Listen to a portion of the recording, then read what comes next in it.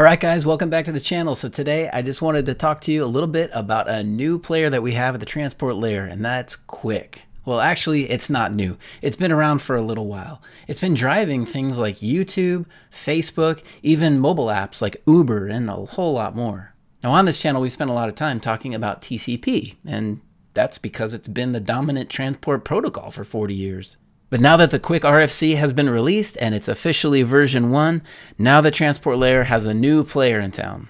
Now we should start to see it supporting more and more services, especially across the web. So in this video, I just wanted to take an introduction into QUIC, show you a little bit about how it works and how we can see it in Wireshark. So stick around.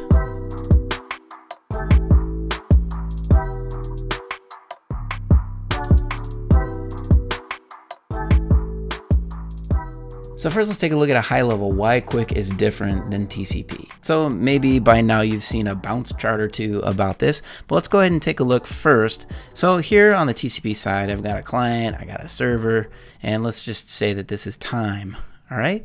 So you probably have seen this in other videos of mine, or you've seen it in your own copy of Wireshark. TCP first has to set up a three-way handshake. So let's go ahead and draw that in order to connect.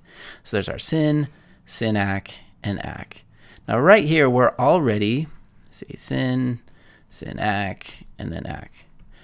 Now right here, we're already at one network round trip.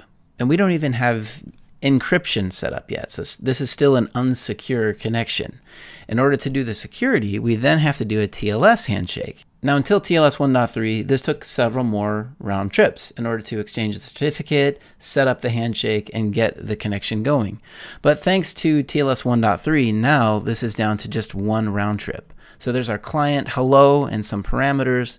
Here's our server hello coming back, and I'm just going to say transport, or TLS rather, client, TLS server. And then usually after this, what we'll see is a TLS finished going each way. So really to set up the bulk of the TLS handshake, it really only takes another round trip. So that's our second round trip that we have. Now the application can actually begin to use this connection. So this is where we would usually see either HTTP 1.1 or HTTP 2. I'll just say that this is an H2 get. And then we see a response.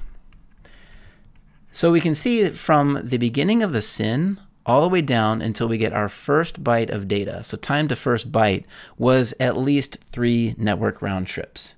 That's if everything went exactly as it should. Now, if I'm sitting real close to a server, that's no big deal. If it's only a few milliseconds away from me, those 3 round trips aren't going to cost me a lot of time. But imagine if my server is on the other side of an ocean or other side of the world. Well, those round trips start to really add up. But now let's take a look at how QUIC connects. Okay, so here I have QUIC, which, by the way, this is not an acronym. This is a name. So this isn't QUIC Internet Connections or UDP Internet Connections. This is just QUIC. This is not an acronym. So let's keep that in mind as we go forward. So here on the left, I got my client, and there I got my server. So QUIC, the nice thing, since QUIC runs over UDP, there's no need to set up that initial TCP three-way handshake. That's just out the door. Right there, I just saved myself a round trip, didn't I? So now what I can do is I can send that initial packet to the server with QUIC, and within that packet, I'm already sending my TLS hello. So my client-side hello is already going in the first packet. So the server can turn around and it can send the TLS server-side hello.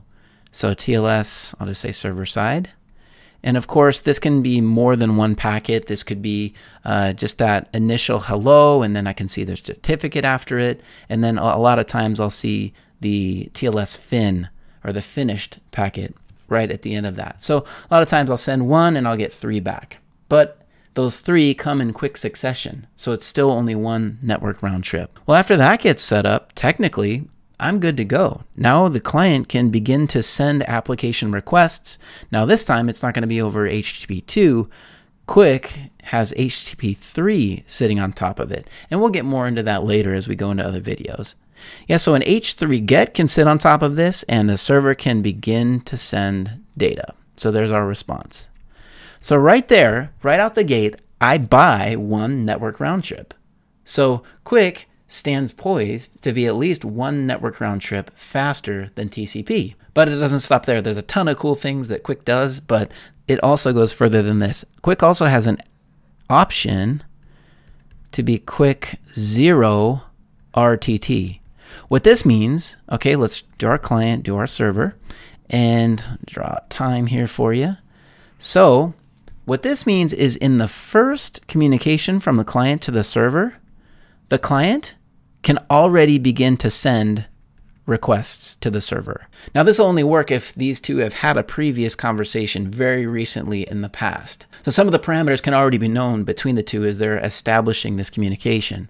But from packet 1, the client can send an encrypted request and it can begin to get a response all within one round trip. So that's why it's called 0 RTT.